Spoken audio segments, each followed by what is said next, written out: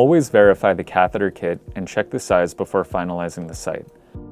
Trialysis catheter kits look very similar, so be sure to confirm the correct length needed for your procedure before proceeding. Here's a list of all the included items and the separate components required. Components that need to be found separately are the 2 yellow port caps, sterile gloves, and ultrasound probe cover.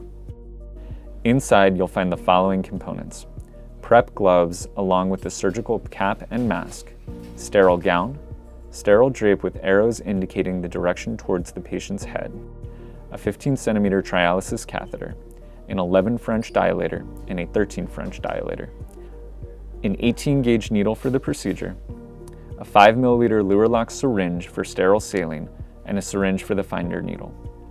There's Tegaderm and sterile gauze, and beneath them you'll find the guide wire, needles for lidocaine, and a needle driver. After applying the sterile gown and gloves and prepping your patient with ChloraPrep and the sterile drape, here's how to prepare your catheter. Apply the 2 yellow caps to the ends of the red and blue ports.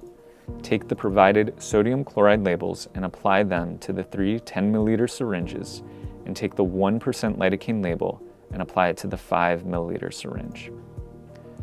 Break the seal on a sterile saline vial while holding gauze and use the filter needle on the 10 ml syringes to aspirate sterile saline into all 3.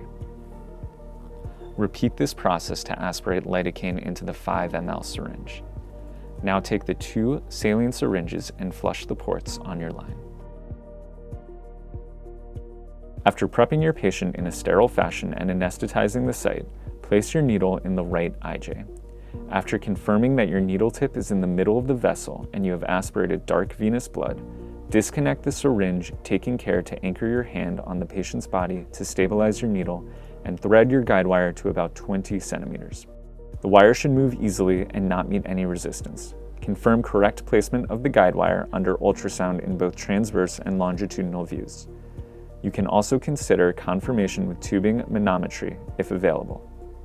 After confirming the guide wire is in the vessel and it moves back and forth without resistance, you can remove the needle. After removing the needle, make a nick through the skin with your scalpel larger than what would be used for a central line. To prevent a skin bridge, ensure the scalpel's bevel is facing up, place the tip at the hole, and make the incision in the direction of the guide wire. Once you make your nick, it is important to rotate your guide wire through the nick to ensure there's no skin bridge.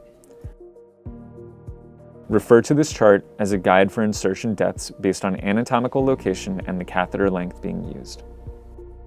Take the smaller of your 2 dilators and advance the dilator over the guide wire.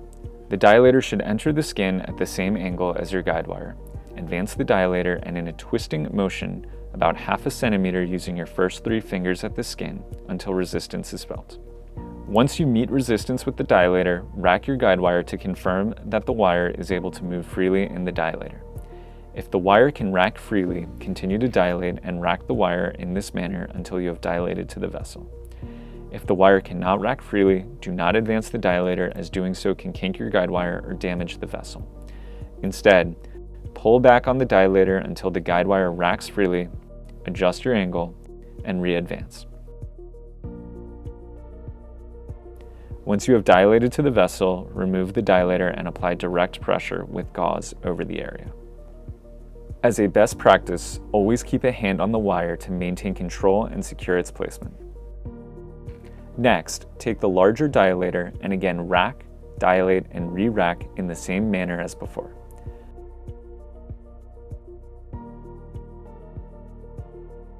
Remove the dilator and apply direct pressure with gauze to the insertion site, as there will be significant bleeding in the area.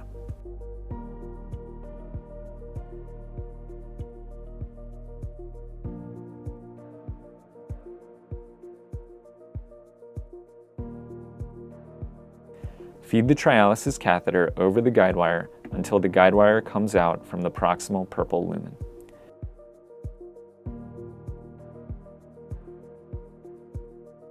Advance the catheter through the insertion site into the vessel and advance to appropriate length based on your anatomical site. Once at the appropriate distance, remove the guide wire from the purple port. Take your sterile flush and aspirate all ports to confirm that you have venous flow. It's important to hold the syringe completely upright to limit the amount of blood that enters the syringe chamber, as well as preventing air embolism. Remember to protect the patient from air embolism by ensuring the ports are sealed with the built-in clamps. Once finished, suture your line and place a sterile dressing.